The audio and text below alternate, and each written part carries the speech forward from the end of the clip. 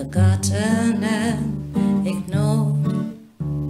When once the war is over and peace and quiet assured,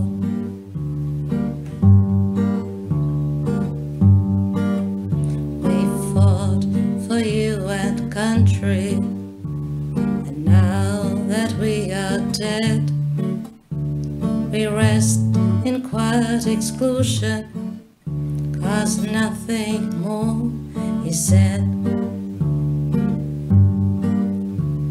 of how we did our duty, that you may sleep in peace. When once the foe was vanquished and the strife of war had ceased, the country called upon us to do what needs be done, to oust the vicious enemy and ensure the war was won. Our dear and dear ones blessed us and sent us full of pride to defend the country's honor, and some were new-wed brides. We went and fought your battles, most of which we won. Some never came back, all were mother's sons.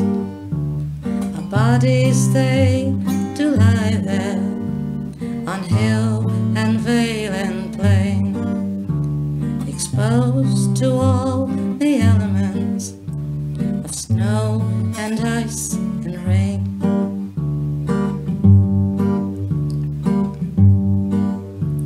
So many were so anxious, some do still wait in vain. What can you do to lessen our loved ones' grief and pain? Our last rites were not given, we died a soldier's death. Our eldest sons kept waiting, their hopes could not be met.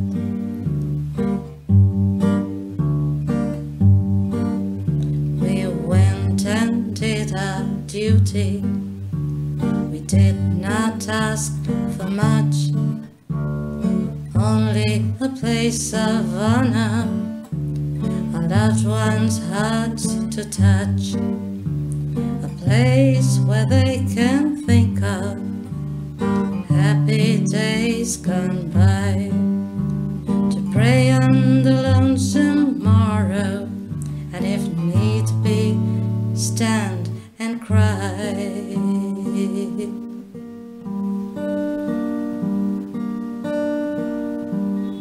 Although we've left Earth's orbit and need to rest in peace, our souls are not past caring, our pain will never cease.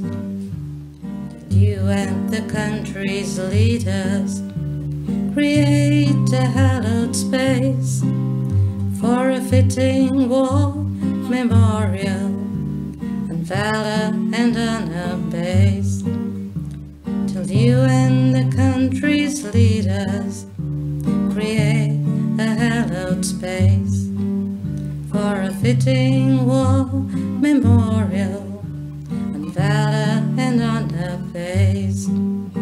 Till you and the country's leaders create a hallowed space for a fitting war memorial on valor and honor based.